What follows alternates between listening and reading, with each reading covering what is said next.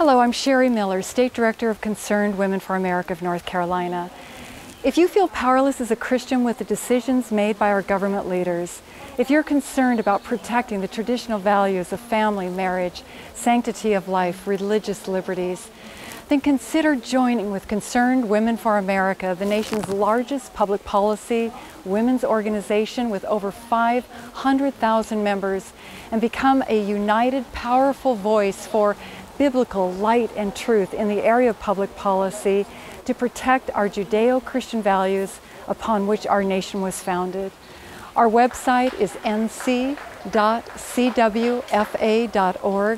Together with Concerned Women for America, we will stand united with our prayers, our voices for truth, as a light and a city on the hill that cannot be hidden.